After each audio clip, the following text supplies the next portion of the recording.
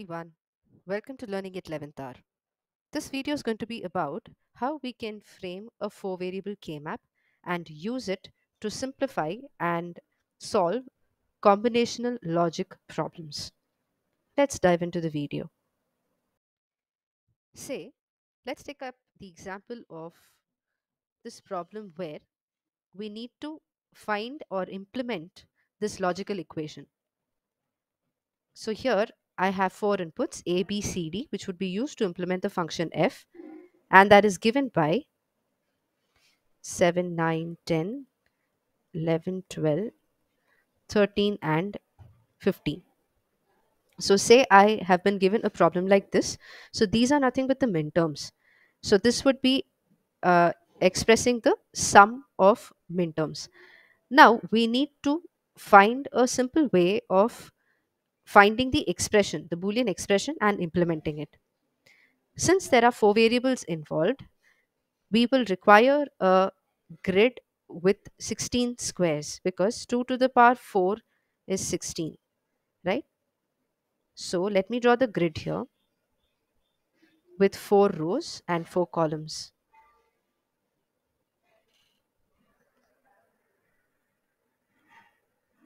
Now we are going to write out the input, the MSBs here and the LSBs here. You could even switch the positions, but then we have to be careful with the numbering. So in order to ensure uniformity and less errors, let's consider this part to have the MSBs and this would have the LSB.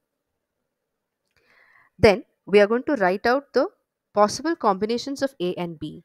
So there are two bits here. So it could either be 0, 0, 0, 1, 1, 0 and 1, 1. So we're going to write it in the gray code order so that we are able to use the absorption law by applying it on adjacent cells. So to ensure adjacency, we write it in the gray code order. Again, C and D would also take up the four combinations 0, 0, 0, 1, 1, 1 and 1, 0. We can now start numbering these grids. So with practice, you would be able to take less efforts to write out the numbers. But in the beginning stage, you can do it by looking at these two, uh, the column and the row. So this is 0, 0, 0, 0, which stands for 0. This is going to be 0, 0, 0, 1, which is 1. 0, 0, 1, 1 is 3. 0, 0, 1, 0 is 2. Then 0, 1, 0, 0 is 4. 0, 1, 0, 1 is 5. 0, 1, 1, 1 is 7. 0, 1, 1, 0 is 6. Then 1, 1, 0, 0 is nothing but 12. 1, 1, 0, 1 is 13. 1, 1, 1, 1 is 15 and 1, 1, 1, 0 is 14. 1, 0, 0 is 8. 1, 0, 1, 0 is 1, 0, 0, 1 is 9. This is 11 and this is 10. So if you look at it, it's 0, 1, 2, 3, 4, 5, 6, 7 and then we come down 8, 9, 10, 11, 12, 13, 14 and 15. So this is how we can number the four variable K map. Now these are the minterms that belong to this expression, which means these minterms would ensure that the output f is holding good or it is going to be true or its value is going to be high. So for the box 7 or minterm 7, I'll put a 1. Again, 9 will be 1, 10 will be 1, 11 is going to be 1, 12, 13, 15 is going to be 1. So these are the minterms that are there, which means that the rest of the boxes can be filled up with zeros. Because for all the other combination of inputs, my output is going to be false. So this is how we fill up the K-map. We are now going to obtain the expression in the sum of products or SOP form. So in order to do that, we are going to be grouping all the ones in this grid rather than the zeros. If we would have required the product of sums, in that case, we would be grouping the zeros. So now we are going to group the ones. In order to form the group, we can either group a pair of ones, or we can form a quad or an octet. So in this 4 cross 4 grid, these are the only possible groups sizes we can have. So if you notice, all of these are going to be in the powers of 2. So a pair would be 2 power 1, a quad would be 2 power 2, and the octet is 2 power 3. So we cannot have a group of ones with just 6 ones in it, even though it is an even number. So we are not looking for even numbers out here. We are looking out for powers of 2. The larger our group of 1 is, the simpler our expression would be. So it would be more optimized and easy to implement in the hardware. So whenever we form the groups, we should look out for the largest group possible. So in this case, we can see that there are 4 ones that are lying next to each other, adjacent to each other, and they can be put into one group. So this I'm going to form as the first group. Then we have another group over here.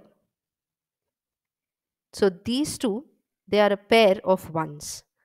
Similarly, these two, we can form a pair of ones, and these two form a pair of ones. So now in this K-map, we have 3 pairs and we have 1 quad. So let's write out the expression for this quad alone. So here we need to analyze the rows and the columns to obtain the expression. In some of the books, you would notice that instead of the 0 zeros, 0 1s, they would have written A dash B dash, A dash B, A B, and A B dash, C dash D dash, C dash D, C D, and C D dash. This is useful in many cases. It makes it easier for you to analyze and write out the expression for each of the groups. So if you look at this quad, and if you analyze the rows, it is spanned over these 2 rows. So here we have only A that is common over these 2 rows. So this quad is going to have the term or the literal A.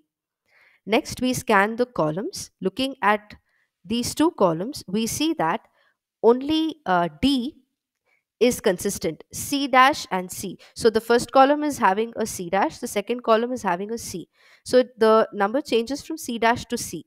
So we are not going to take up any literal which is changing, only the literal which remains consistent over both the columns where the entire quad is spanning. We are going to retain that. So that would be D for this particular group. So literal A that is obtained from scanning of the rows and the literal D obtained from scanning of the columns will be ANDed with each other.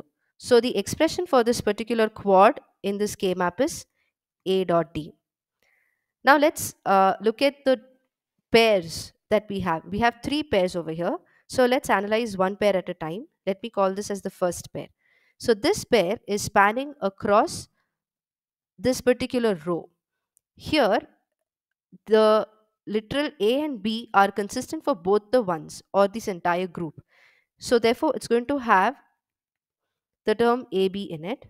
When we look at the column, we see that only C dash is consistent for both the ones in this group. So for both of these columns, only C dash should be retained. The other literal D, it changes from D dash to D. Therefore, we cannot use it in this group. So the expression for this particular group becomes A, B, C dash. Let's look at the second pair. So here we see that it is spanned over the last row where its expression would be AB dash. So the expression will have AB dash in it. Now let's analyze the columns. Here we see that only C is consistent. It is 1 in both of these columns. So it remains C in this column and it remains C in the last column too. So therefore C would be retained for this particular pair. So A, B dash, C is the expression for this pair. Let's look at the third pair. In the third pair, we see that it is spanned across the 2 rows where only B is consistent. So this group will contain a B. It is not going to contain any A term because looking at the 2 rows, it is changing from A dash to A. So it should not be present in the expression. So let's go to the column. This particular pair is spanned only over the column where we have 1, 1. So therefore, C, D will be also present in this term. So the expression for this third pair is actually BCD. So the expression that we obtained for these three group of pairs of ones would be BCD plus ABC dash plus AB dash C. So now putting together the expression of the quad and the expression obtained for the pairs, we'll find the expression for F as BCD plus ABC dash plus AB dash C plus AD. So that's the expression for this particular Boolean logical equation. Let me now show you some grouping scenarios that might arise when you encounter different problems. But before we do that, we need to understand about the folding of a K-map. So a K-map can be folded along this vertical line, dotted line, in this manner as the arrow shows. So it's like folding a square paper into half, making this rightmost edge to meet the leftmost edge. And then you'll see that these four cells and these four cells would be overlapping each other, and therefore you can call them to be adjacent. Similarly, these cells will be overlapping when you fold it, and therefore they can be called as adjacent. So by using this adjacency, we can form larger groups. For example, if there were ones placed in these cells, so we can form a large group which forms an octet in this manner, and the expression in that case would be obtained like this. So when we analyze the rows, we see that the octet is spanning over all the four rows, which means that both the literal A and B will be changing from 0 to 1, right? If you observe A, it's not consistent on for all the four rows. It's changing from 0 to 1 over here. And if you observe B, B is becoming 0 to 1 here, and then it remains 1. Again, it goes back to 0. So all the four ones encounter changing literals. So we cannot have A and B in the expression for this octet. So let's look at the columns. So we need to analyze these two columns. When we do that, we see that the literal D remains 0 for both the columns, which means this expression will contain B dash. C dash will not be there because it's actually C dash for only this particular row. It becomes C for the last row. So therefore C is changing. We should not include that for this octet's expression. So finally the expression for this octet remains D dash. So we see that we obtain just one particular literal and we can use just one gate to implement this entire group. So the larger the group we form, the better it would be. Let me show you another scenario where the ones are placed in only the four corners. So then how would we group that? So if you see, you can again fold this along this vertical axis, or you can imagine that there is an horizontal axis that's available along which you can fold this K-map. In that case, the four corners would overlap and therefore they can be called as adjacent cells. So now that they are adjacent, we can form an quad. Because there are four ones, we can group them in the following manner as shown with the green pen, and that would be called a quad. Now what would be the expression for this quad? So if you see, it is spanning over the top and the bottom row where B is consistent at 0. So this expression will have a B dash. A is changing, right? So we don't have A. Now let's analyze the two columns where it is spanning.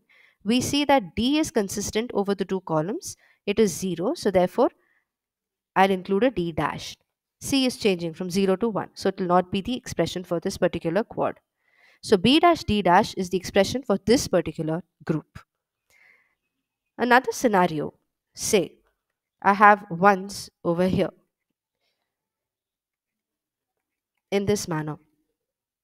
Then here I can form two quads, because if I fold it along this horizontal axis, these two ones at the bottom row will overlap with the top row ones. So that would form one quad. And the expression for that would be, since this is spanning over the top and the bottom row, we see that B dash is consistent. And if you analyze the columns, we see that D is consistent. Now let's look at this quad. This quad is in this manner. It is spanning over the middle two rows, where we see that B is consistent. And if we look at the columns, we see that D dash is consistent. So the expression for this particular K map becomes B dash D plus B D dash. So that's all with this video on 4 variable K map. I hope the video was useful to you all, where it discusses about different combinations of groups that are possible and how you should write out the expression for a pair, a quad, or an octet. Just remember that the larger the group, the smaller your expression will be, and therefore more optimized your final logical circuit would be. Thanks for watching. Please do subscribe to this channel.